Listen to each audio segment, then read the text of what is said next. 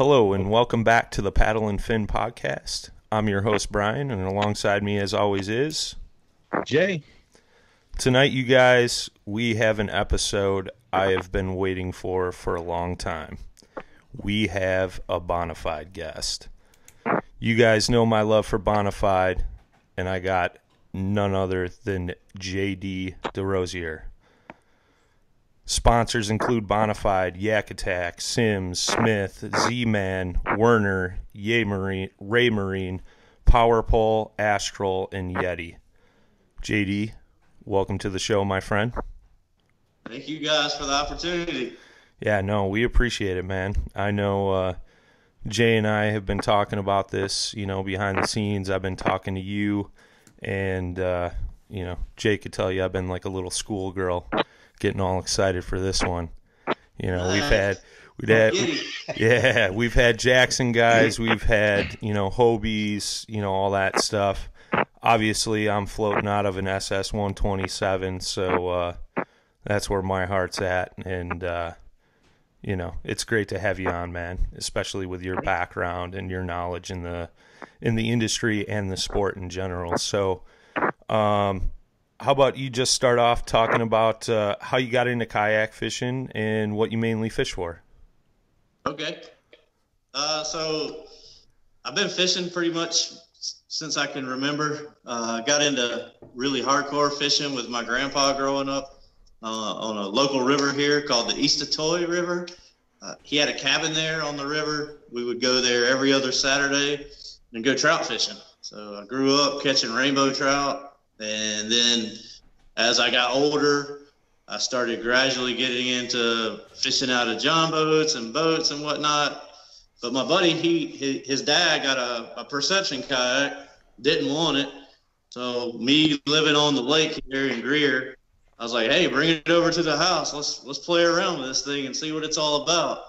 Well, my buddy brought it over, and he didn't even fish out of it. He didn't want to paddle it, so I kind of took ownership of it for about a year.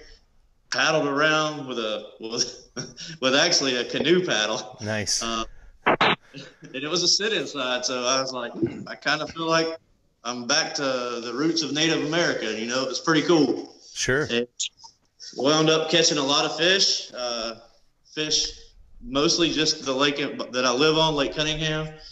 And then I was like, okay, I really like this, and it's time let's get serious about it. So I had a friend of a friend that used to work at Wilderness Systems here in town, in Confluence. And I wound up getting a rod 115, and that was my first serious kayak for fishing. I fished out of it for about a year, and then just started falling in love with it. My right-hand man, who's like my brother, he bought a boat, and we just started traveling around the Southeast, hitting up rivers, hitting up swamps. I ventured down to the saltwater a good bit, but my heart is I love to fish rivers. I'm a river rat. I will take a river over any body of water any day of the week, and then I probably will gravitate towards the swamps of South Carolina and the Southeast. Nice. I love saltwater. I'm not a big lake guy. I will go and hang out and fish, or I just can't break down a big body of water. I'm always trying to cover too much water. Sure. No, that's it seems like our theme this month might be river fishing, because we just had Drew Gregory on last episode, and he was saying the same thing. Like, he's not a big lake guy. He's always been on the rivers. And it's funny, I was talking to a buddy of mine today, and he was like, it's something that a lot of guys don't think about. They pass that up, especially up here in the north. Obviously, we have more lakes than rivers and stuff.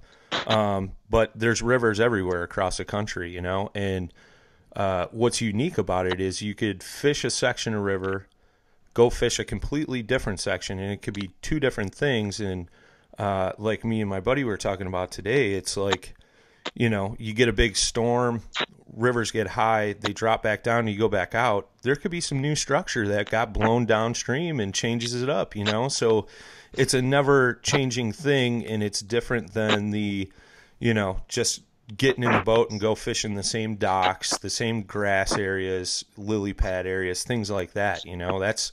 I think there's more adventure in river fishing, which I totally dig. I just recently, this past year, started venturing out on rivers. I know Jay's got a little bit more experience than me on rivers, but I think that's a unique thing about it, man. So I dig it. I completely agree with you. It's ever changing. You never know what you're going to see while you're on the river. I mean, we've had bald eagles follow us down the river for 2 or 3 miles, staying piggybacking right with us. Nice. And then seeing river otters and deer and turkey and all the other stuff. It's awesome. I mean, definitely, man. And it ultimately makes you a better paddler. Like, you have to learn how to read currents, read water, understand graphs, and, for your river gauges, water gauge graphs, tables. And I love to take people, but I always try to let them know what we're about to get into. Sure. And I'll a newbie down something, tough. Right. But it's a blast. If you guys ever make it down here to the Southeast, I'll put you on them. Well, I'm sure we're going. Yeah, we're going to end this podcast now. I'm going to go load up the truck, and I'm heading south. Yeah. Jay, I'll pick you up on the way. Yeah, let me get my stuff. Yeah, I don't know if you know this, but it was like -50 here with the windshields last week. And now what was it today, like 40 or something? Yeah, it was like 41. Yeah. It's like summer out Yeah, here. you got to love Chicago weather, man. One day it'll be 70, and the next day it's snowing. You just never know. So yeah, 40 degrees is t-shirt and shorts weather. Yeah, right. Oh, that's too funny, man. That's cool, man. Like, I totally get, I'm the whole river thing about, just being out there, the connection with everything. Matter of fact, I think in your Werner ad, you did something about that, and I feel like the same way. Just like you're closer to the water. Wildlife is everywhere. You don't see many people out there, which is cool. Yeah. But it's like, it's a very calming feeling. That's what it is for me too. It's like, it just feels better, especially, even on days you don't really catch any fish even, it's like, hey, those days happen. We all know it. And you just and you can just take it in. Days like that, I just sit there across my arms, just like, all right, whatever. Start staring up and just like, all right, let's see what. Oh, yeah, it's a bird. Yeah. Yeah. No, absolutely, cool, man. Absolutely. So let's get into this. We got to talk Bonafide. So I know you're obviously on the Bonafide team, but you got some involvement with the company as well, correct? Yes. Just recently this year, they've asked me to step on board and be the Bonafide team tournament and social media guru, as they're calling it. Okay. So I'll be linking in with all the guys that fish tournaments all over the country, and I'll be doing social media posts, trying to give the spotlight to those guys. Jody Queen, he just fished down at the Invitational, and he had a good showing down there. He did actually fish for the top 10 the last couple of days. But I know Hans Nutz and some of the other guys that were there from our days at Confluence. Okay. So that's how I linked in with them. And then me and Luther, we just connected past. And it was like a 20-year-old friend that I met for the first time. It was a great connection, a great bond formed instantly. It was a brotherhood that instantly formed, actually right here in my backyard. The first time we met, person to person, but we talked a lot socially. But I kind of knew what was going on way before anybody else did. Sure. And then as soon as they gave me the green light to let this thing go, I jumped in with both feet. This was 2017. It was February time frame when I kind of knew all the pieces that were coming together, and I saw the first round of prototypes and whatnot. And then in about late March, April time frame, I jumped on board and told Jake Fuller at the time that I wanted to be 100% committed to the team. I would do anything that you guys needed me to do. And he just said, keep it quiet. And if you want to come over here and help us out anytime you got free time, come on. So I made it was a priority. I talked to my wife. I kind of told her what was going on and the direction I wanted to go with it. And she was all about it. That whole year, 2017, she was like, I want you to try your best to go chase your dream. Yeah. So I did. And I was fortunate enough to be in the opening videos, the opening photo shoots, all that took place at my house. And then I was blessed by Luther. He asked me to go to ICAST. Nice. And that was my first trip to ICAST, and it was phenomenal. And since then, it's just been a whirlwind. I was dug in deep, and I work in I'm a quality engineer by trade, and fortunate my job's only 2 exits up from Bonafide. Yeah. I would leave there and I would go to Bonafide and I would start building boats out and just volunteer my time to try to get production up and running. So we would meet the commit that Luther set out. And I can remember I had my hands involved in like the first 30 boats that went out the door, and there was dealers sitting there waiting on the boats for us to build out. It was so much fun. And I'm heavily involved in the R&D side at Bonafide. Okay. Being such good friends with Hans, him being the main designer of the boats. We've got like a 6-7 year long real close friendship, and we just bounce ideas off each other. And he's really good about listening, and he wants full buy-in. So it's been a blast. I mean, it's been a dream come true to be this involved with a company and this hands-on and not be a true employee of them. Sure. You still got your freedom and you're not tied down, so to speak. But I think that says a lot, because one of Bonafide's slogans is live the story you want to tell. And it sounds like you're living that story, my man. So I applaud you for that, man. I applaud you for that. I can say I'm jealous. If they need extra help down there, I'm willing to relocate, because, like I said, it was -50. It's nice and warm down there by you. I'm on my way. But so you brought up the design aspects of the boats. Maybe what are a couple of favorite features for you when it comes to the Bonafide lineup? So I guess I'll break it down quickly as I can by the 3 boats. Sure. Starting with the SS 127. I actually got blood into that boat, so the whole boat is really special. But what really sets that boat apart, I think, besides the stability, everybody knows how stable that boat is. It's insanely stable. But the seat is second. Getting 10 inches off the deck and still being ultra comfortable. We spent so much time trying to get ergonomics correct. Sure. For that, and still keeping the boat performing at optimum efficiency that it could. I would say that's probably my favorite feature of the 127. And I'm right there in line with you. And it's funny. Jay and I were both at the Chicago Fishing Show 2 weekends ago, and we were in the booth with our local paddle shop up here, who we support all the time.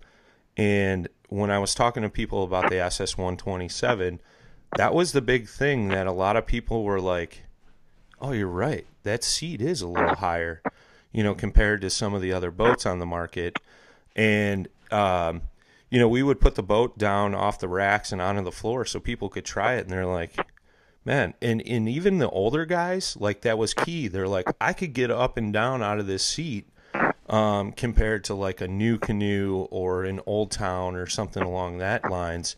I mean, the first time I paddled it, that was the thing for me. I'm a tall dude. I'm 6'4", you know, so, you know, if I'm sitting way down low, getting up and down out of that seat, because I'm big on sight fishing, that was huge for me. That was huge. So, you know, I'm 100% in line with you, my friend, on that one. So I didn't mean to cut you off, but you know, I think that's clutch, because a lot of people don't think about that when it comes to, you know, seat height, so to speak, and comfortability when you're on the water all day long. And I don't know about you, but I know, when I'm out there paddling, fishing, I leave my seat up high all day long. Granted, I'm not usually fishing rivers with rapids and things like that where I got to put my seat down, but it's comfortable with it in the high position and you're paddling along. And it doesn't affect, you know, the way that thing, you know, paddles at all, in my opinion. So it really doesn't. And it's funny you said that. I've had the seat in the high position, and I've ran class 2 rapids, and the boat's just there. It's I don't even think about it, you know. I'm like, oh, I was in the high position. Yeah. Wow. Yeah. Sure. Yeah. No, I think that's clutch, man. I think that's clutch. So I know you were gonna. What about the other two, the RS 11.7 and the 107? All right. So the 107, what I like a lot about that boat is, I'm gonna go back. Yeah, I like the stability. People see a 10'7" boat and they're like, this thing's gonna be swirly and all over the place. It tracks really well for what it is. The hood, the bow hood is really nice. You can actually take it all the way off by just squeezing the front pins. But that boat is super stable. I was doing a demo this past fall, and a guy was like, what can this thing really do? So I started cavitating left or right and bringing water inside the hull. And then I walked the whole boat. And he's like, that's pretty impressive. I said, well, let me try something. I got one more thing I want to do. And the seat was in the low position, but I actually did a headstand in like 20 foot of water, and the boat didn't flip. And then we redid that same move in the lifestyle video that we shot for Bonafide this past summer. Nice. It was that right there. I was like, man, that's that's pretty cool. Yeah. That's something you don't see every day. That's for sure. RS, I'll just jump. That is my favorite boat. Okay. I love RS for what it is. Phenomenal. I've ran some really big flooded rivers with it. It's a machine. It can handle anything you throw at it. We ran class 2 plus. We had wave train. Yeah. With about almost close to 3 foot waves from the trough to the tip, and the boat just punched right through it. I had a wave break all the way back to the seat, and the whole boat cleaned out extremely quick. By the next wave, the boat was cleared out of water. It's stable. It is ultra fast. The seat position is just perfect. I don't even put the seat down in the low position. I leave it in the higher position. It's not as high as the SS, but it's still super easy to get in and out of. You can walk around in the boat. You can turn around and grab anything you want to out of your blackpack if needed.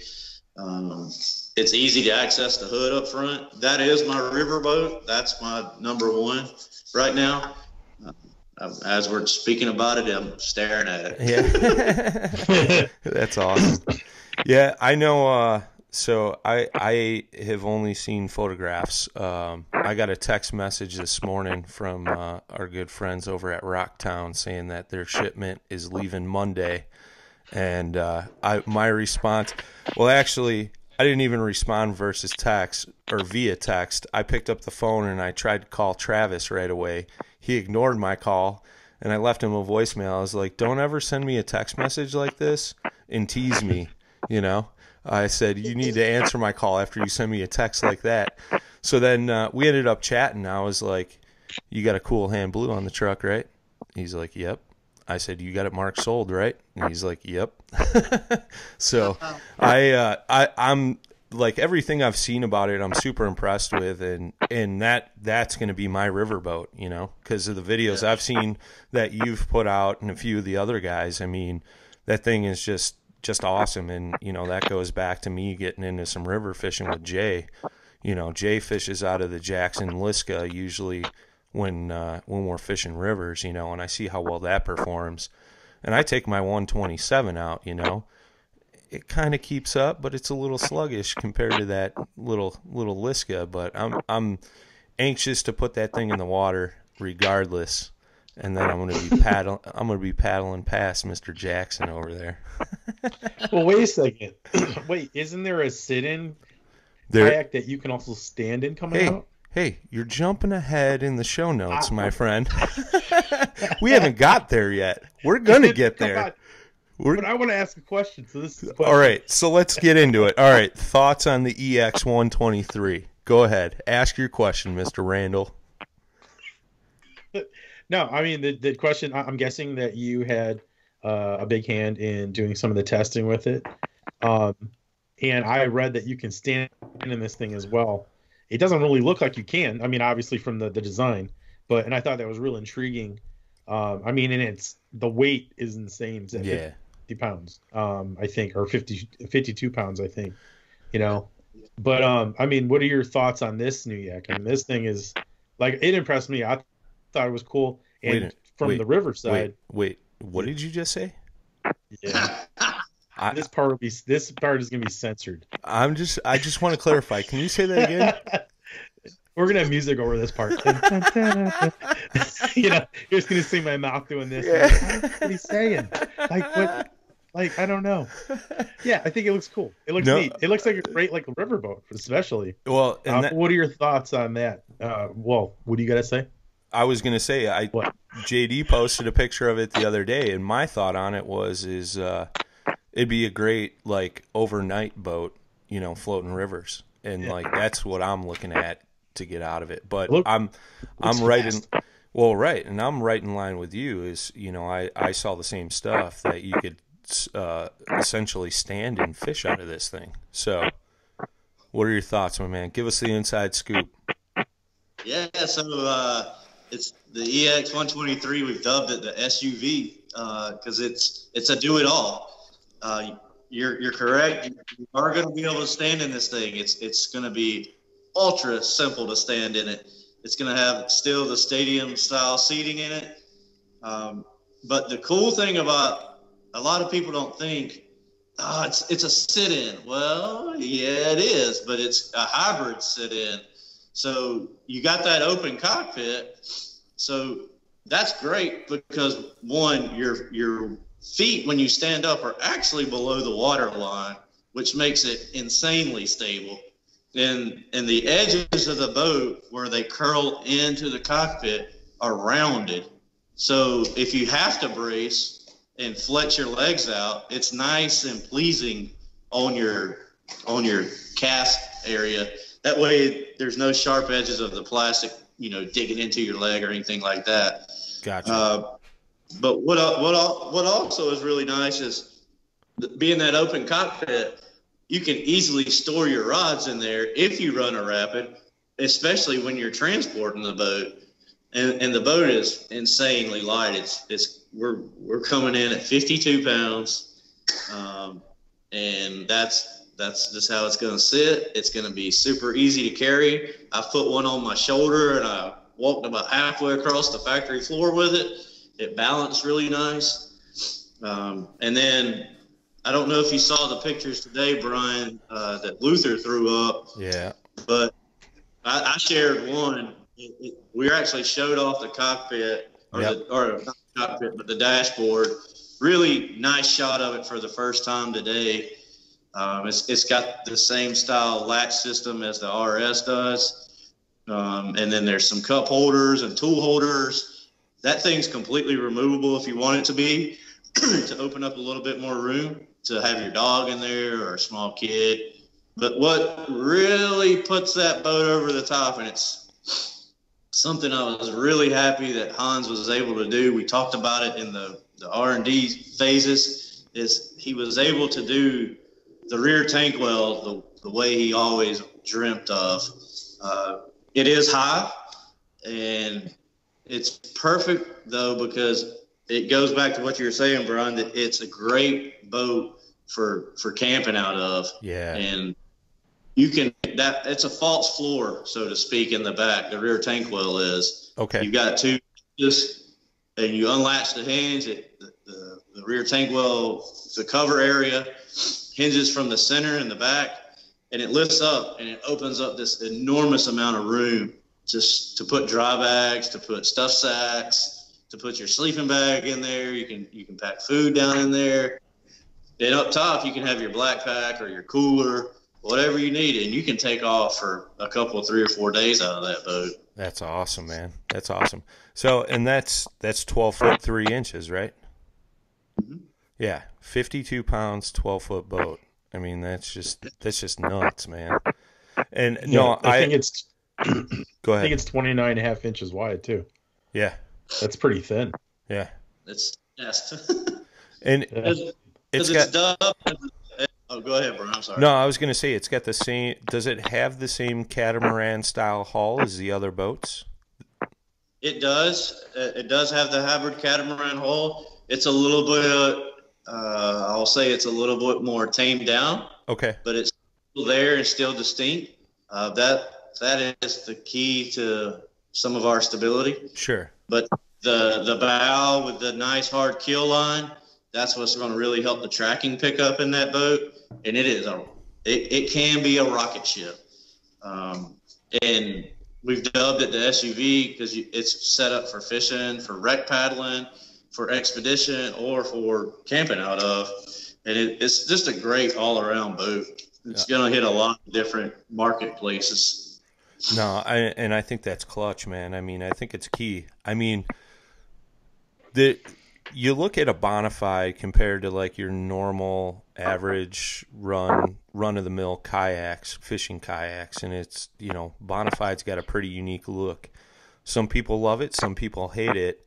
And I think that's the thing about that EX123 is it's got an even more unique look, And that's what kind of, when I first saw it, I was like, what the heck is this? And then when I started really looking at it, I'm like, that's a pretty sweet little rig, And, like Jay said and brought up, the fact that you could stand and fish out of that thing, I mean, that's going to be huge, huge. And do you know offhand what the MSRP is going to be on that yet, or? I do not. All right. I'm not going to say it's around that $9.99 price point. Okay. But I'm 100% sure. I thought that's what I saw, but I wasn't sure. And I think, at that price point, I mean, and it all boils down to what you're going to be fishing. If you're going to be running rivers, it's going to be a hard decision between the 11.7 and the 123. But, obviously my fleet of Cool Hand Blues is going to be growing as soon as that rolls around. But, no, I dig it. So I mentioned – go ahead, man. I didn't mean to cut you off. We're shipping them. We're projected shipping the EX123 the 1st of March. Yeah, that's what I saw. Yeah. So I mentioned Cool Hand Blue. What's your favorite color out of the lineup? Cool Hand Blue. Yeah, buddy. That's what I'm talking about. See that, Jay? Yes. You got nothing. I think it's a cool color too. I like the orange too, though. Yeah, I like that. It's like that burnt orange. It's a really cool color. It's Mondo orange. Sure. Get it right. No, I think it looks cool. No, I dig the orange too. If I wasn't going blue, I'd definitely go the orange. I'm not a huge fan of the gray, but My daughter loves the light blue color. I forget the name of that one off the top of my head, but Endless Summer. yeah, that's what it is. But he didn't know this would be a test. This is really a test. yeah, I just failed, man. I just failed. Oh man. Luther's gonna listen to this and be like, "What kind of clowns are you talking to on this podcast over here?" If I can say one thing too, like as far as the design of the boats and the names of the boats, I kind of thought that was brilliant. Yeah. Because the first thing I thought of when I saw these kayaks, I'm like, they're like battleships. Oh yeah. And I'm like, and then they're like SS, 117, SS, 127. I mean, it's like, it all makes sense and it works good. So as far as the marketing aspects goes, man, you guys are like dead on, as far as that goes. And plus they're a good looking boat. They definitely are. I mean, Brian doesn't know, but I'm kind of looking at his when he's on it. It's cool. I like it. It's a neat boat. I mean, that's what's cool about the kayaks, though. They're all different. Yeah, so and that's the thing, man. I think that's something we always promote. It doesn't matter what boat you're in, as long as you're on the water, getting outside, enjoying the outdoors. That's all that matters. Absolutely. And yet, we all got our favorites. Not gonna lie, Bonafide, but it's cool. So. Here's the one question, and I think this is the question that everybody wants to know, and I'm sure you know what it is.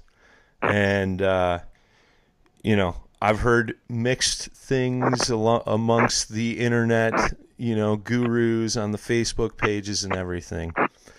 And I know just from the past, Luther said he wasn't going to make a pedal drive kayak. True or false? Is it possible? Will it ever happen? Your thoughts? I think most definitely it will happen. Okay. Sometime. We always have our finger on the pulse of the industry. Sure. We're always watching and trying to project ahead. So with that, I would say yes, we will probably 100% get in that game one day. Right. We are definitely made it known, and we are a paddling company. Right. But we do bring something out. It will be from how I know Luther and how his amazing engineer gear mind works. It will be something special. It will be truly unique and very effective and efficient. And I think the boat that goes with it will also complement it very well. Well, and I think I heard something, and again, this could just be hearsay or rumor, but I thought somewhere along the line somebody had said that, if you guys were to build a pedal drive, you would build a boat around the actual drive system and not try to necessarily retrofit it into the existing lineups. I think for a pedal drive boat to be operating really well, the boat has to be designed with the drive in mind. Yeah. Because it's hard to retrofit a boat to accept a drive system. It works and Sure. It gets you there. But I think for the boat to be like 100% or 110%, you've got to have that drive in mind to begin with. No, and I think that's genius, because I think a lot of, not a lot, but there are some kayak companies out there who have kind of tried to go back and retrofit a drive system into their boats, and they had a lot of issues with it, and it was nothing but problems. And that's where I was kind of coming from with the question, because, I would hate to see, Bonafide fall down that path, so to speak. And when I heard that comment, I thought that was perfect. You have to build a boat around that drive, so to speak. So I think that's huge. So there's a possibility, ladies and gentlemen, it may happen. Not today, not tomorrow, but it might happen. There is hope. So, well, let's jump into Yak Attack. You're the Southeast Regional Team Manager for Yak Attack, correct? Correct. So how'd you get involved with Yak Attack? I mean, I know Yak Attack and Bonafide kind of go hand in hand, right? They do, with Luther driving both ships. Yeah. So I've been using Yak Attack since I started kayak fishing. I love their products. I've always been a firm believer in them. I mean, honestly, I didn't get on the team until 2017. I was just a believer. Sure. And it didn't matter to me. And when I met Luther, we gave each other a high five, a bro hug, and we talked for a minute. And he's like, "You need to contact John Hipster like tonight. We need to get you on our regional team." I said, "Okay, thank you so much." You know, it kind of blew me away. I didn't know really what to say, and so all that happened within like a week's time period. I signed on, and it's been unbelievable since then. I'm currently about to write some articles for them. I've been involved with several R&D projects with the guys. Okay.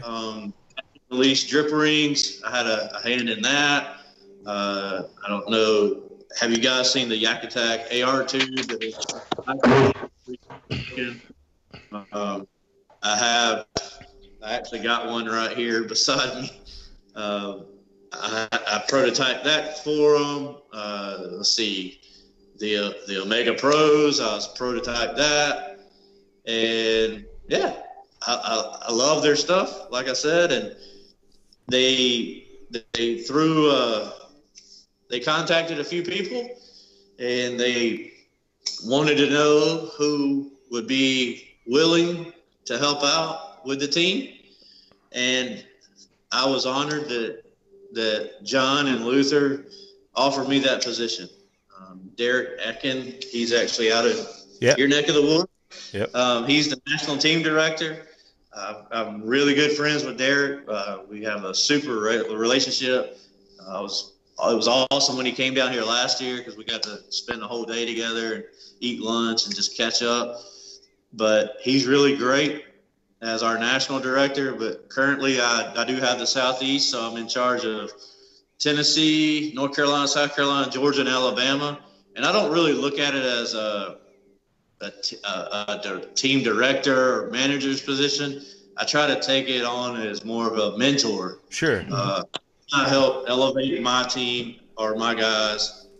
How can we come together as a cohesive unit and be the best that we all possibly can be? Because there's everybody under the moon on that team, from Ryan Champion to Chad Hoover to Cameron Gatlin, you know, and everybody in between, all type of manufacturers, and it's awesome. I mean, Yak Attack is not only the manufacturing facility, but the team itself it's a family. Yeah. We're very supportive of each other. We can, at any time, it's an open door with me. Call me. I have time for you. It's not a big deal. Sure. And right now, I think I'm sitting on about 38 team members. Oh, wow. Which is the largest out of all the regions. And, sure. It's been fun. It's been a blast, and there's a lot of cool stuff ahead with all that.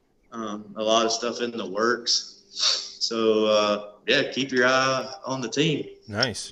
Yeah, I know. I think that's key, man. You made a key statement there that, you know, you're not a manager, you're more of a mentor. You guys are more of like a cohesive unit and a family. And I know, you know, Jay, obviously, he's on the Jackson Pro staff, and that's something he always talks about with me is, you know, him being with Jackson, it's like that family feeling on a team, man. That's key. You know, he's like, if it wasn't like that, I wouldn't stick around. And I know, obviously, I've spoke with other Jackson guys, you know, knowing Jay, and they all say the same thing, man.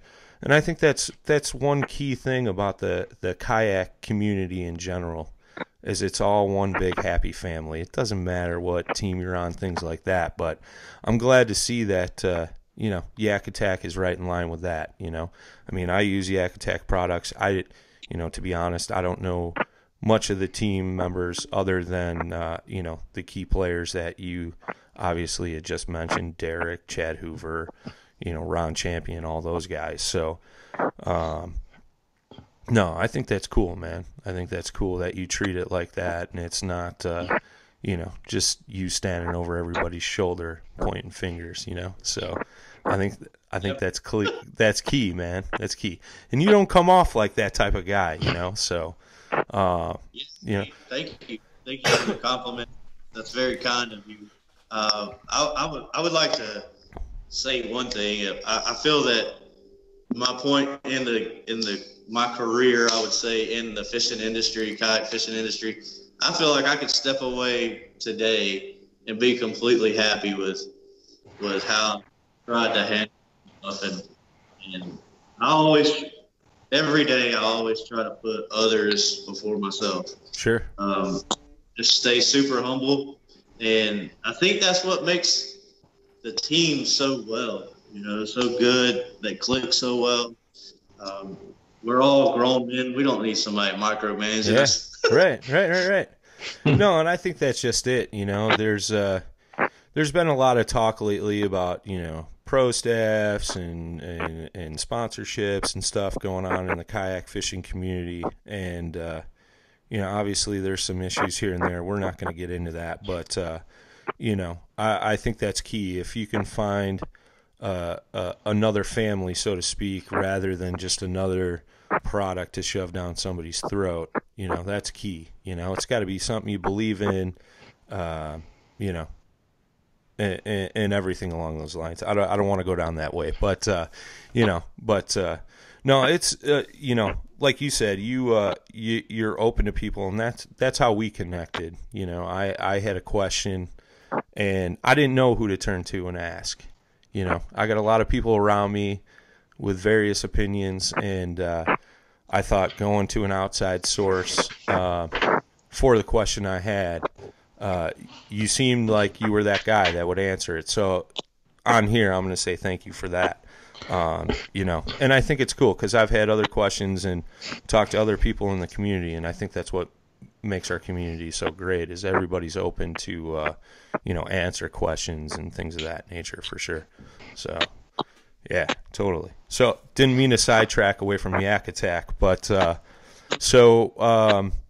you mentioned some of the stuff you've worked on. So let's talk about a couple of the new things that's coming out through Yak Attack. I know you guys just released some new, straps for hauling. Obviously, the new Zuka tubes out, and then the new battery by Naqua. Yeah. So all that stuff is jam up. The Zuka tube is we had the Zuka back in the day, and we wanted to revamp it, make it user friendly on both ends of the Zuka tube, and and of course add the lock and load base system to it. So it's super easy to move around, or if you want to troll, you can flare it out with just one push of the button. And then the battery by Naqua that little thing's a champ. I've had a Naqua for quite a while. Since 2017, I bought my first one to run my Ray Marine Dragonfly 7. I have the 4.5 amp hour one. Okay. And it's the real small one, but the one that we're selling through Yak Attack, it's branded by Yak Attack, is the 10 amp hour one, and it'll power any graph out there. It won't overload itself. The charging system, it's all plug and play. It's super easy to set up and run and install. It's the most user friendly battery I've ever seen, and it's all waterproof and sealed, which is fantastic. Yeah, that's awesome. So if you were running I know you run a Dragonfly, say a guy was running like a Lowrance or a Humminbird with like side scan or something, how long do you think that battery would last on one full charge on the 10 amp? The 10 amp hour will run probably all day, probably 2 days. Okay. you have to charge it back up. I know I ran my smaller version, no side scan on the Dragonfly 7. I ran it for about 3.5 days on a single charge. That's clutch, man. That's clutch. And that battery is super tiny. So I mean, obviously when you're paddling a kayak, keeping the weight down is key, you know. So I think that's huge. That's definitely huge. One thing I thought of earlier today as I was driving around, because obviously a lot of our listeners know I'm a man of many plastic baits and lots of tackle and stuff like that. Will they ever make a larger black pack? Do you know? Has that ever been thought of? I've noticed a few people have kicked it around to run the larger size Plano boxes. Sure. Gene did a video where he, cut out a little bit of one of the two sides to get the big Planos down in there. I don't know. I've never really asked Luther that. I'll ask him though. Write that down for me. Let me know. Just kidding, man. No, it was something I thought about because I mean I put 6 3,700 boxes in mine, and I'm looking right now, and I could probably fit 6 more back there. I might have to dual black pack it. Jay knows how ridiculous it is, but I was thinking about that today. I'm like, I wonder if they'll ever come out with a bigger one. That would be kind of cool, but That's a good question. I'm actually hopefully we'll see Luther tomorrow. Thursday is my day that I always go to Bonafide and just check in, what's going on, what can I do, sure. Need me for something.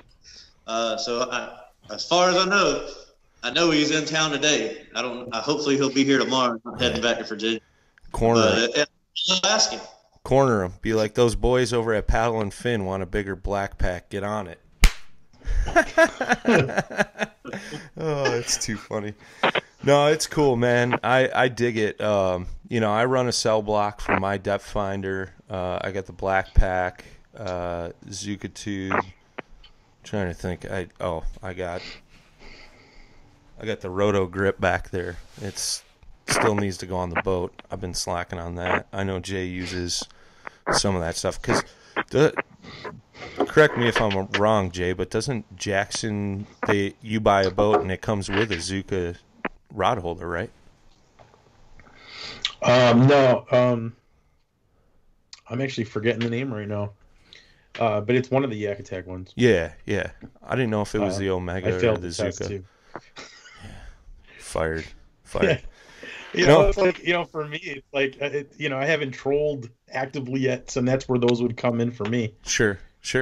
No, I know when we unpacked the Coosa at the Chicago Boat Show, I want to say it was the Omega. I could be wrong, though. The Omegas come on the boats. Yeah. All right. No, those are pretty nice. Yeah. Those are real nice. Yeah. No, I thought they were slick, man. And the unlock feature, pulling it on and off the track system was super easy. I dig that new style that they got on them. So, you can use the Omega actually and the Zuka tube. I was hanging out with Chad Hoover this time last year actually, at the Tennessee Boat and Fishing Expo. And he's like, "Hey man, you know what? I bet you can do this." And you take, so it's the Omega Pro or the Zuka Tube Pro with the Zuka Tube with the bigger extension on it. You unlock everything, and you can almost do like almost a U shape with it, and point your tube straight down and 90 it off the side of your boat. Right. You got a stakeout holder. Yeah. I saw you posted that, I think, or was talking about that on your Facebook page. You did a live feed, and you were talking about some different features on that, and I thought that was key. I would have never thought of that. I know a lot of guys will, stuff it down a scupper hole or something like that, but I like the thought of it, being off to the side and out of the way. I thought that was a cool use for that rod holder. Just, putting it on there as a stakeout pole for sure. No, that's super clutch. So this is another one of my favorites, Z-Man Baits. What's the affiliation, brother? Yeah, South Carolina based, Ladson. They're about 3 hours from me.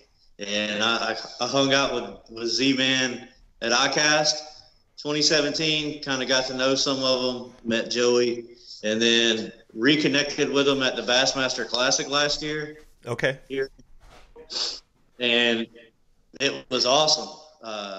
We hit it off, and Joey was running around at that time, so I hung out with Ryan, and he's actually used to live up here in the upstate, so we had a whole lot to talk about, and I let him know how involved I was with Bonafide, and he's like, hey, man, it's a win-win.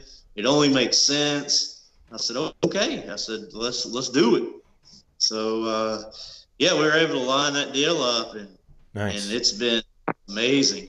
They are extremely innovative. Yeah. Yeah. And as I listened to Drew's podcast, and Drew puts their baits through the paces for sure. Hey, but I'm disappointed, man. Drew's craw isn't Drew's craw. It's some other Drew. So we gave him a hard time about that. No, I'm a big fan of Z-Man. If you can't tell by all those bags up there on the wall, for you guys watching the YouTube. But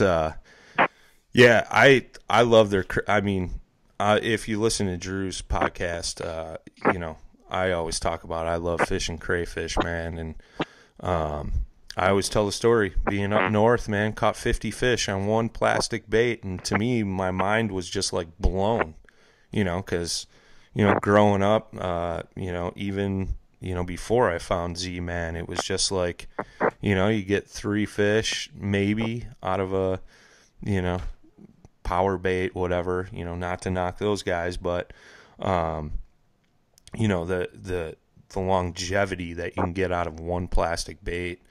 And it's funny because one of our listeners was like, if you can get so many fish out of Z-Man, why do you have so many? I said, because they make too many damn colors, dude.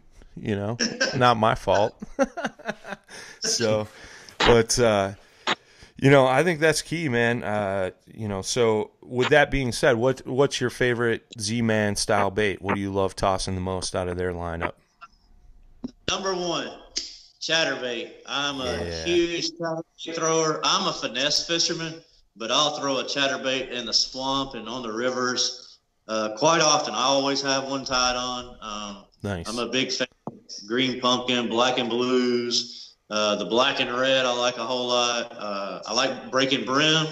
That's another real good one, especially for me in the spring and summer. That breaking brim's real nice. Sure. But there's just something about that black and blue I just can't get enough of. I don't know what it is, and then right behind that, I put these bad boys on. Oh yeah. So that's the diesel minnows. I throw that on as a trailer actually. Yep. And that thumping of that big paddle tail mixed with the swinging of the blade and the skirt, man, they can't hardly resist it.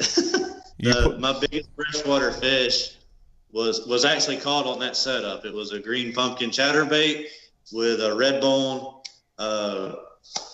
diesel minnow trailing it. Nice. And it was a 16-pound bowfin. Oh, nice. Up here in South Carolina, and it was a fight like no other. It was a lot of fun, and actually, talking about the longevity of the baits, I was able to throw that entire lure over a 3-day span and caught. I think I personally caught about 25 bowfin over that time frame, and these things have teeth like a pike. Yeah. And they will bite you very quickly. But they're so much fun. Jay just sat up in his chair a little bit. Yeah. He heard teeth like a pike. Jay's a big pike fisherman, so I like dangerous fish. Yeah. I mean, we me and him both will fish for pike up here in the north, and it's the same way. I run the same.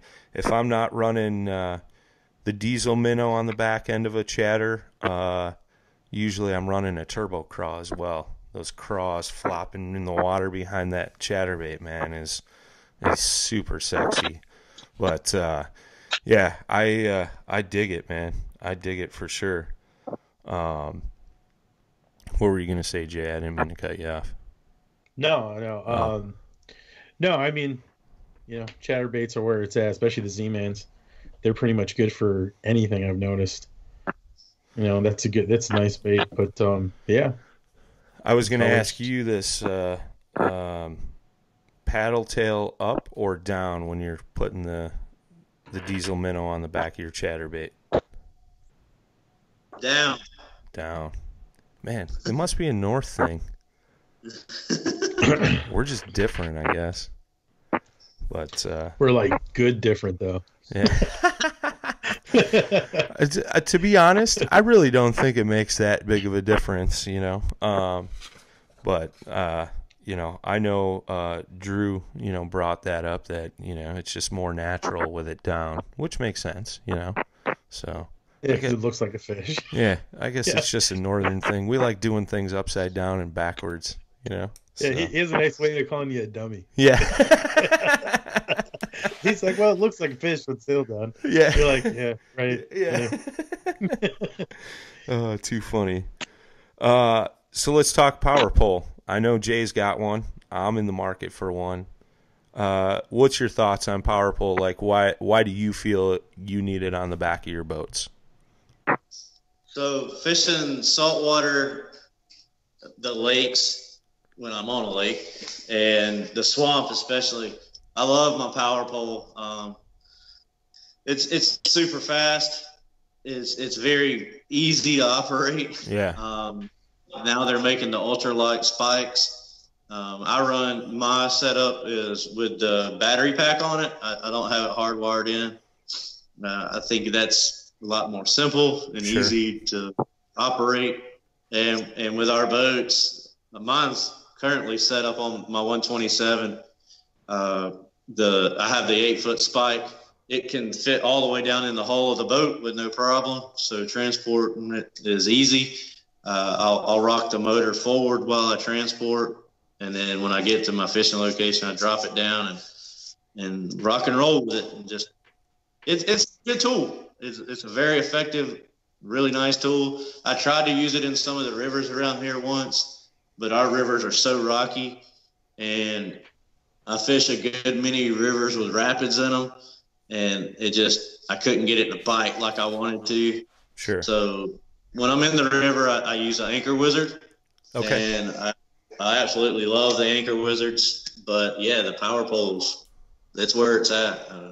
I love it in the saltwater because I can pull up on an edge of grass, or I know where an oyster rake is, and I can power pole down, lock myself in, and I'm good. I can sit there and just fish that whole grass line or the whole oyster rake, and don't have to worry really about what the boat's going to do. Right on. Yeah, I learned my lesson the hard way. Jay and I were out fishing. It was like 20-mile-an-hour winds, and Jay plopped his power pole down, and needless to say, I kept having to pick my paddle up every 5 minutes to paddle back in and get in the location. I'm like, what am I doing? I'm like, this is, so I'm going to get on that. So, Werner Paddles, man, they just came out with that lever lock system. What are your thoughts on that? And then I know Jay mentioned it earlier, but you just shot a video for them, for their paddles and stuff, which was pretty stellar. So, yeah, I love Werner. It goes back to the whole family thing. They are very, very good about listening to you. They care about you. They make you feel very warm and welcome to the family. And you can pick up the phone and call those guys anytime for anything. I've gotten really good friends with several of them up there, and they asked me if I wanted to get involved. with the lever lock and prototype it and spend some time with it and get to really know it and provide them with reports and photos and feedback of it. And I fell right in love with it. It's very user friendly. It's very easy and intuitive to use. Just flip the lever and you can adjust it every which way but loose. Sure. I currently run the one at 240 to 260. Okay. Because of the Bonafide. I typically run at 250 with a 30-degree offset. When I'm in hard white water, where I know I'm going to be running a lot of class 2s, class 2s, I'll kick the feathering up to 45 degrees. Oh, wow. So when I'm in the high seat position, I'm at 250. When I'm in the low seat position, I go down to 240. And when I stand up, I actually keep the paddle at 240 because it's just, I initially thought, oh man, a paddle at 260 standing up is going to be something else. No. Yeah, no, I run a Werner 250, and I know when I stand up and try to paddle, it's just a little too long, But I think that's a great point that you brought up with the lever lock system. Depending on your seat heights and or the type of water you're paddling, you can adjust on the fly, super easy, and you're not just set with one set length. I know I was playing with one at the Chicago Fishing Show a couple weeks ago, and I was just like, man, this is pretty sweet. And I was talking to one of the guys at the shop there, and he's like, got to get one. I'm like, great, there goes another 300 bones. But it is sweet, like you said, especially if you're a person that's like Jay's instance, he's got a big boat for lakes and a river boat. You're not always going to want to use that same paddle. If you can adjust on the fly like that, just to suit the different boats you might be paddling in for your different situations, I think that's huge. Definitely huge. Yeah. So yes, yeah, we were. I tried to drive, like you said. That is spot on for some of the design behind the paddle. The video that we shot for Werner, we were in the SS 107 in the front half of the day, fishing rivers, and then the second half of the day we got in the bigger boat, the 127, out here at the lake behind my house. And it was trying to show how diverse that paddle really can be. And we tried to do everything, getting skinny water, getting lily pads, show open water going across a lake. It's really nice. The shape of the blades are perfect. They're big and powerful. They move plenty of water. And it's the blade, it's super light. I was able to figure a way out how to get the Yak Attack drip rings on. I had to scratch my head a little bit, but because I had to go over the lever.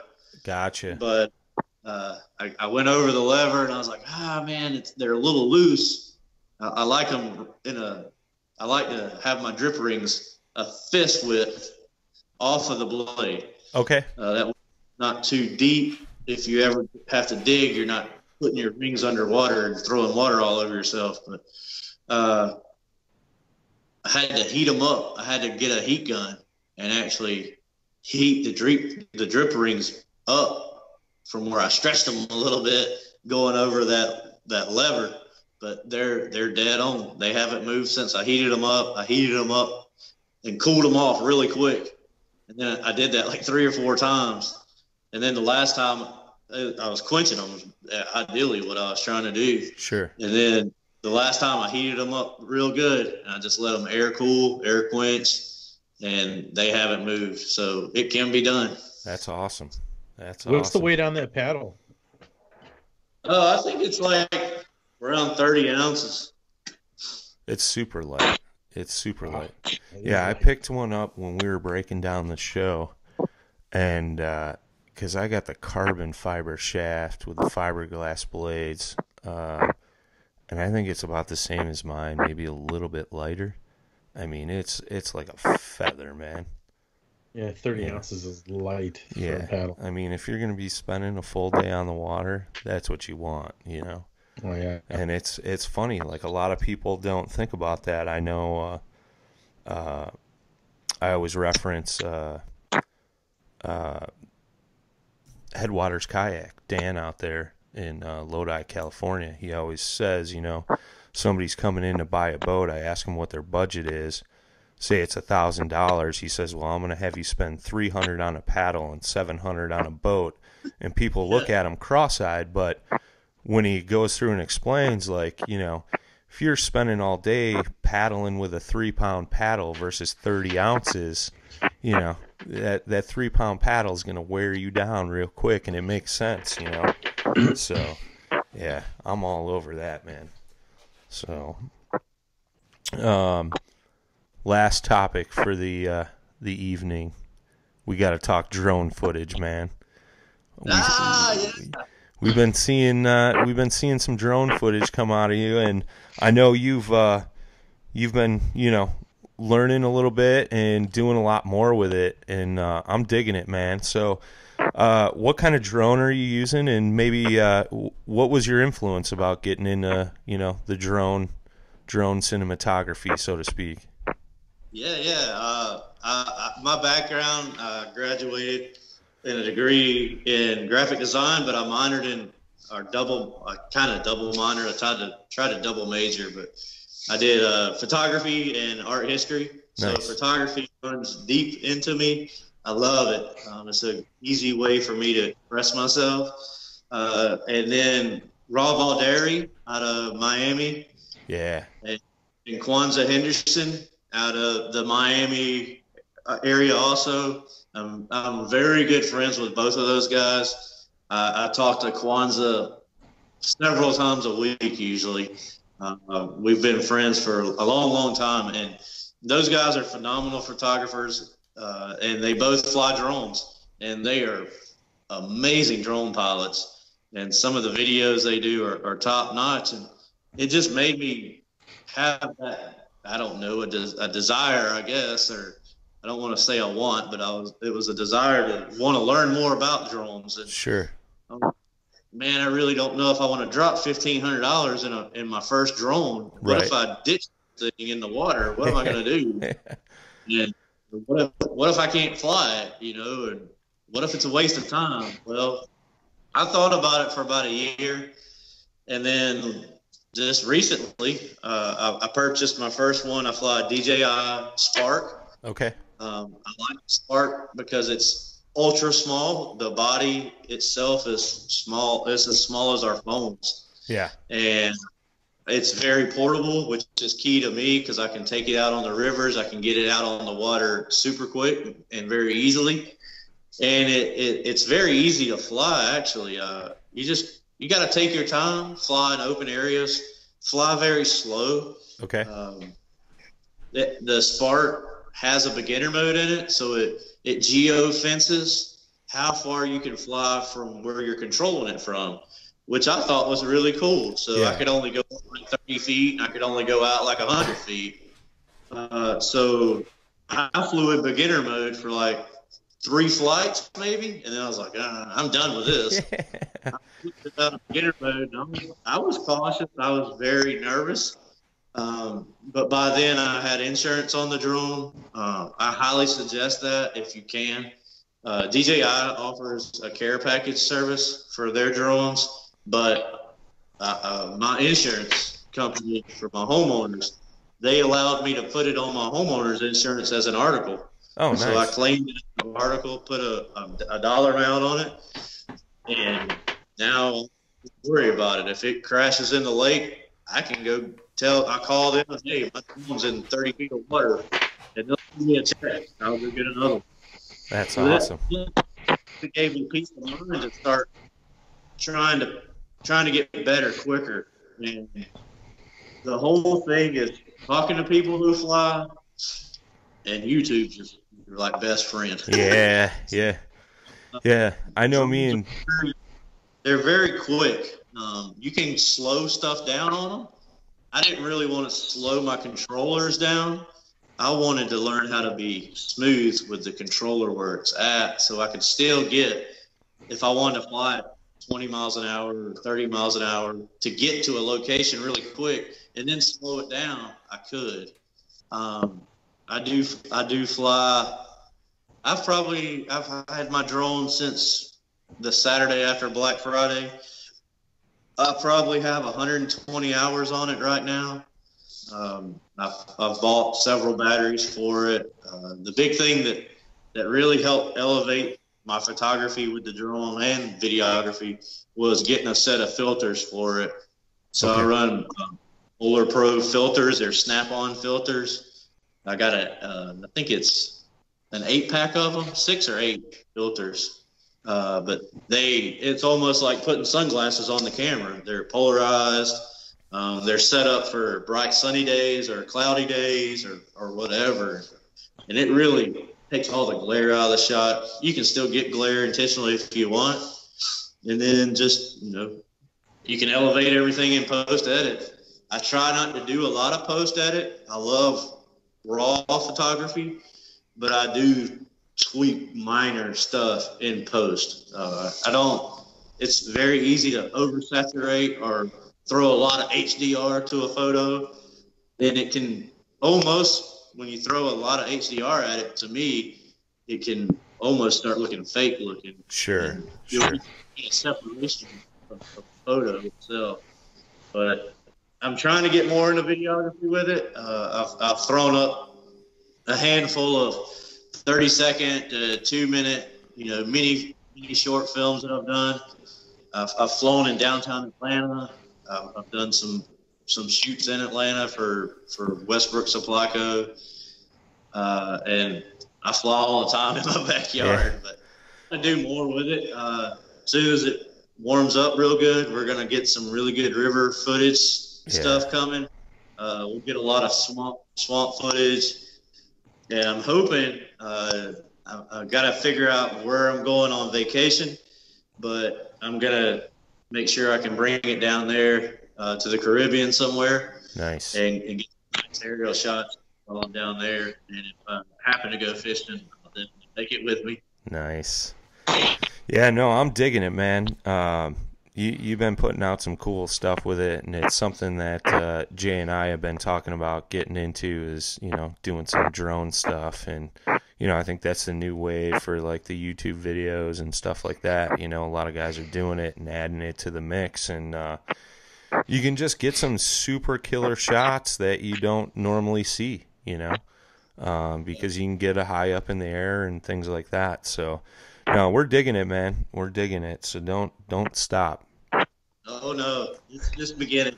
Nice. I've really tried to take the time and learn all the FAA stuff that I can. Sure. I registered as a pilot. I'm gonna try to go ahead maybe before summer and take my Part 107 test and become a full-fledged drone pilot. That way I can sell images or do real estate. I got some real estate I'm friends with. But yeah, I'll probably upgrade, maybe this summer I'll probably sell the Spark and upgrade. I don't know what to. Right now I really like the Mavic Air. Yeah. It shoots 4K. It's real compact, but man, that Mavic Pro 2 is something else. Heck I've seen some fit. It's unbelievable. It's got one of them got a zoom camera on it by Sony, and the other one has a Hasselblad medium format camera on it. They're shooting like 24 megapixel. That's awesome. The detail, and you could blow something up the size of a billboard with that. Yeah. Not lose any resolution. Yeah. They're fun. Thinking about it, absolutely. I would say start off simple and just study up on the FAA rules and regulations. A lot of people want to max those things out. You can't. When you get up 300 feet in the air, you're like, wow, man, I don't really need to get no higher than this. Yeah. Right. Yeah, and I think you can't even go over 400 feet, right? This is 400 the cutoff? Yeah. There's only so there is a way to go over 400. So if I'm just speaking hypothetically here. So if there's a building in front of you that's 500 feet tall, you can fly up to that building, and you got to be within 400 feet of the building, and then you can fly up to the top of the building plus another 400 feet above it. Oh, wow. And that's so you could get to 900. I wouldn't do that with a Spark just because I've flown in a big city, and I had a little bit of issue with mine, but I was able to recover. But with another drone that's more powerful, that's more receptive to satellite signals, Wi-Fi, what have you. Sure. I think you would be fine without a doubt. I mean, shoot, I've seen guys send them. I've seen footage on YouTube where they've got them up 20,000 feet in the air, and I'm like, man, That's crazy. That's nuts. That's nuts. Yeah. Very cool, man. Very cool. You got any other questions for my man, Jay? No, man, I'm good. Well, actually, so as far as that Spark goes, I've been actually looking at that a lot too, just because from a fiscal standpoint, the size, how easy it is to get parts for it.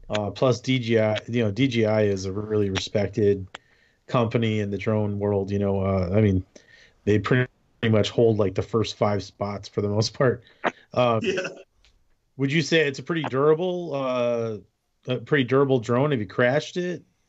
Have you gotten any mishaps with it? Because I think that one, if I'm not mistaken, that one does have the perimeter, and not so much the GPS, whatever you called it, like where it knows where it is, but it has that function in it like entirely, doesn't it? So it knows when you're going to get close to a wall or a bush or anything else. Yeah, it does. They're really durable. They're a lot more durable than people think.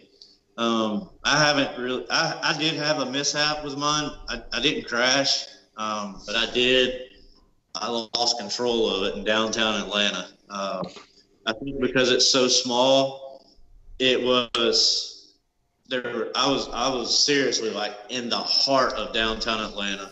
And my daughter lives there, and I wanted to get some nice aerial shots for her house. And I threw it up in the air, and it took a couple of times, and I was like, oh man, no alarms. Okay, we're ready to roll. I sent it up, and it was great for about 3 minutes. I shot photos of the new Mercedes-Benz Stadium and all that, and spun around and got some skyline pictures. And then all of a sudden, I had a electromagnetic interference alarm while I was 200 feet in the air. Oh, wow. And I started to bring it down. And that was caused from all the Wi-Fi signals that were bouncing around through downtown and all the steel and metal structures. The Spark does fly via Wi-Fi, but I bypass the Wi-Fi because I throw a OTG cable on there, and it makes it fly a lot better. It's a lot stronger. It's a phone cable with an adapter on it. Because your phone is actually your screen. And I was flying with the OTG, but I guess that thing's just so small, it couldn't handle it. And it took off. And within 41 seconds, I lost control of it, regained control of it, and lost control of it again. But it set itself down on a parking deck, which I was very fortunate that looked for it for an hour, and I was able to find it. But there was no damage to it. But yes, they do have the sensors. So it's got bottom sensors and front facing sensors on them. So it'll pick up a tree. So basically, if you get within about 12 feet of a tree, it will pick it up. If you get within 12 foot of yourself, it will pick it up, and it'll stop. It doesn't stop and fly around you like the higher end drones like the Air and the Mavic. It actually just stops, and it'll start beeping and let you know on your phone that, hey, fix me. The bottom sensors are perfect. So you can bring it down as fast as you want, as long as you're not in sport mode. If you're just flying in normal mode, which is about 6 miles an hour, you can bring it down, And once it gets within a foot of the ground or a foot with wherever you're wanting to land it, it'll stop and it'll hover. And it makes you actually pull down on the joystick again to make it land. And once it makes contact with the ground, the props shut down. That's cool. Sounds like that's what I'm getting. It's really it's a perfect first drone. Some people like it better than they hire in drones. Yeah. It'll do anything that you can imagine just about it. The gimbal's real smooth on it. I've got my gimbal turned way down, so I get real smooth cinematic style filming. That's a secret that everybody should jump into. So if you're going to get a drone, definitely watch videos on messing with the gimbal speed. It makes a world of difference. And you can set up your controller to have the gimbal, like on my controller, I can have the gimbal pointing straight down at the ground. I hit one of my function buttons, and then it's pointing right back up in front of me, so I can see where I'm going. But yeah, man, if you're thinking about getting a drone, absolutely jump into that Spark. You won't regret it at all. That's awesome. If you guys get one, feel free to reach out to me. I'll help you any way I can with it. Nice. Yeah, thanks for that, man. Heck yeah. Go pick one up right now, Jay. It's gonna happen. I was already looking at them today. Yeah. Like I was looking at a whole bunch of them. I'm like, man, I've always known about the Spark and sure, about the evolution of the drones throughout the DJI options, all their models. But I've always known that Spark, man, is the price point is like $300. Yeah. Yep. I mean, and it's got a 1080p, what's called, camera on there, and it doesn't fly as long as the bigger ones do, but I mean, nothing is expensive for that drone. Sure. Plus there's plenty of rotors. Like I said, the parts are everywhere. Yeah. So to be expected that, you're going to crash every now and then or something's going to happen. So, but yeah, I mean, and everything, all the videos, I mean, yeah. So yeah, I'm way ahead of you. Awesome. I'm glad to actually hear you got that DJ, you got the Spark, because now I know. I'm like, all right, this feels good. I mean, Casey Neistat showed us, but hearing like, regular Joe's using it. I mean, now it's really tried and true. Hey, this is no regular Joe, man. This is part of the Bonafide team over here, bro. You better watch your step. Respect. Sorry. Yes. Oh, that's awesome. Hey Jay, if you guys are gonna grab one, be sure to get one that has the Fly More package with it. That way you get Fly More package. That way it comes with extra props. The props are only $11 a set, but it comes with 2 extra sets of props. It comes with the controller. You don't want to fly it on your phone. Let your phone be your screen. Sure. Because you can pack it full of information. Your phone, the viewer can be slam full of information. But the controller is where it's at. I mean, you got to have that bad boy. And go ahead and get whatever phones you guys have. Get the OTG cable for it. And, man, you're in like Flint. Right on. So it's an OTG cable? Yeah. Yeah, they make. I mean, it's basically a phone charger cable for Samsung or Android, Samsung or iPhone, and then it's just you get the little adapter for it, an OTG adapter for whatever phone you're running, and it really elevates. You're not flying on Wi-Fi then, and that's key. I mean, because you can fly up to 400 feet and not worry about the thing. Sometimes. I've flown across my lake and come back, and I don't worry about it really. Besides that one little blip we had in Atlanta, but other than that, it's been spot on. That's awesome. Batteries are only 30. Yeah. Sweet. Well, this is winding down, man. JD, we definitely appreciate you taking the time to sit down and talk with us, my man.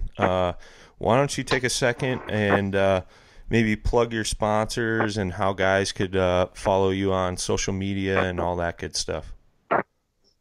Okay. first of all, thank you guys so much for allowing me to be a guest on your on the Paddle and Fin podcast. I really appreciate it. This was something that I've been looking forward to since you and I spoke, Brian. Nice. And it's a blast, man. I hope we can all connect together in person and wet some lines and, get these Bonafides and Jackson boats slimed up properly. So you can follow me on Facebook, JD Desrosiers, and on Instagram it's JD Desrosiers, all one word. And I can't say enough about my family, my wife and my kids and my close friends and my mom who have supported me through this journey.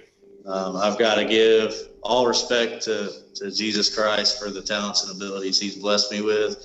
And, of course, Bonafide, Yak Attack, Werner, Z-Man, Smith, Power Pole, Ray Marine, Sims, Astral. They're right here in my backyard. I couldn't do it without all them. I'm very gracious and blessed. I hope we can all connect one day. Absolutely, man. It's going to happen. Good, for sure. No, that's awesome. Real quick, guys, couple announcements. Talk to Eric from Hammered Lures, the plastic recycling program. If you guys haven't heard about this yet, this was on a previous podcast. Eric from Hammered Lures. What I'm going to do in the show notes is list an address. Send us your recycled plastics. Eric is going to melt those down, and they're going to get donated to the Heroes on the Water chapters. Just a side note with that, if you're sending a Z-Man plastic, keep those separate from your regular plastics. If you guys could ship those out, man, it's going for a good cause. Heroes on the Water is obviously, everybody knows about it. It's just a good thing for our veterans. And, this was a project Eric and I have been working on, and we finally got some details hammered out. So this season, save all your plastic baits. Send them to the address in the show notes. I'm going to put it in all the show notes from here on out. Send them to us. Eric's going to melt those down, make some new baits to get donated to the Heroes on the Water Foundation. So if you guys could help us out with that, that'd be awesome. If you guys have a question, comment, want to hear a show topic, hear from another guest like JD, feel free to email us at paddle, the letter N, in fin@gmail.com, or hit us up on our social media sites, or hit us up on the website, paddle, the letter N, in fin.com. Shout out to our boys at Rocktown Adventures. If you guys are looking for a new Bonafide boat, they will be in stock towards the end of the week that this episode airs. They got the 127, the 107, and the new 11.7 coming in. So if you guys are looking for a cool hand blue, it's already been spoken for. I apologize for that, but they will have more. So, check out rocktownadventures.com. Till next time, guys, tight lines and smooth paddling.